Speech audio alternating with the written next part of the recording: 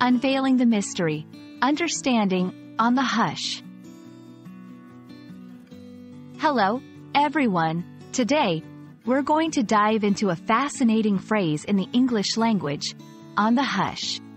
This is a phrase you might come across in various contexts, and understanding it can really enrich your English comprehension. Let's explore what it means, how it's used, and some examples to make it crystal clear. So, let's get started. On the hush is an idiomatic expression in English. At its core, it means to keep something secret or confidential. When someone says they're doing something on the hush, they're usually indicating that the activity or information is to be kept under wraps and not disclosed to others. It's a phrase that emphasizes discretion and confidentiality. The phrase, on the hush, is believed to have originated from the word hush, which means to silence or keep quiet.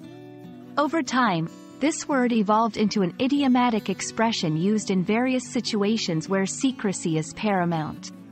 It's a great example of how English evolves and adopts new phrases to express specific ideas.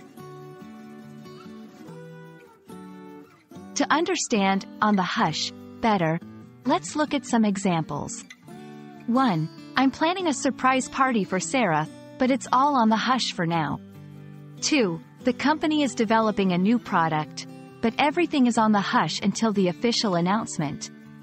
3. Can you keep this information on the hush? I don't want anyone else to know yet.